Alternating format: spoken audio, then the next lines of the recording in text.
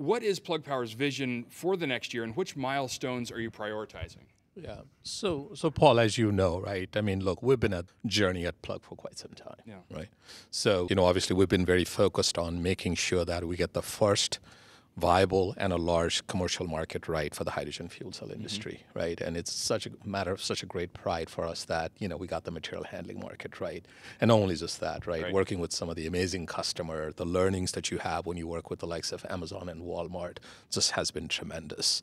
And with that, that really sets the stage. If you really want to kind of call it, maybe that's sort of like the phase one of our company's growth, if you would, right? Yeah. And that's where we really went from sort of, trying to explore the right market, getting the first one right, and really getting that nice growth to a point where, as you now know, we have the highest number of fuel cell system in the field, right? We've been running them for over 1 billion hours. And not just that, I mean, we now have become the world's largest user of liquid hydrogen to support this fuel cell application, right? So that's really your phase one, if you would, right? Yeah. And then when you think about us, sort of the phase two would be leveraging all of that know-how, understanding of that hydrogen ecosystem, having built that first vertically integrated turnkey solution for the material handling market, we've expanded our business quite a bit between 2019 till now, if you would, right? So we've made a lot of strategic acquisition, and then we put the pieces together where today now,